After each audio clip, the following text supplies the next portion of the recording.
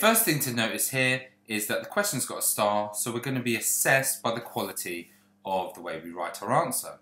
Second thing to notice is the diagram's not drawn accurately. We can't get protractors out of measure. We've got to use logic and, more than logic, angle facts. So we must use our angle facts to solve this question. It's for 4 marks. Now, this is a parallelogram. This means this line and this line are parallel, and this line and this line are parallel. We're told that ADB is 38, this one's 38, A to D to B, B to E to C, so B to E to C is 41, and D to A to B, so D to A to B is 120. Calculate the size of angle X. You must give reasons for your answer. Okay, first things first, let's just think really carefully.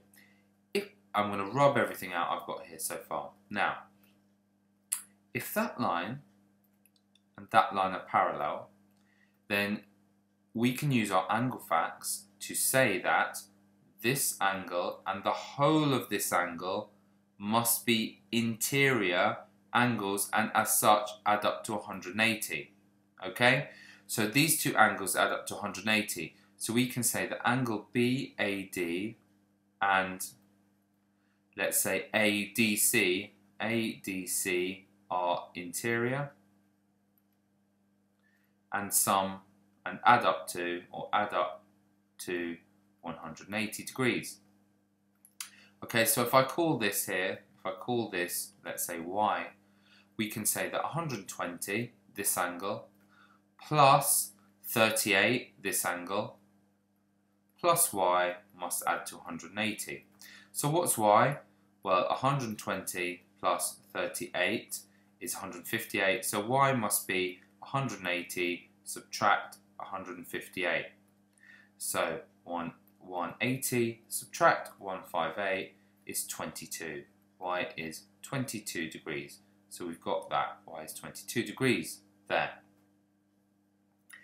Now, how could we find X? Well, what we could do is we could find this angle here. Now this angle here is going to be DEC. So we can say that angle DEC must be 180 subtract 41 because it's on a straight line with 41. So it must be 180 subtract 41 degrees, and write Y, angles on straight line add to 180. So 180 subtract 41 is 139. So this angle is 139 degrees. So this one's 139.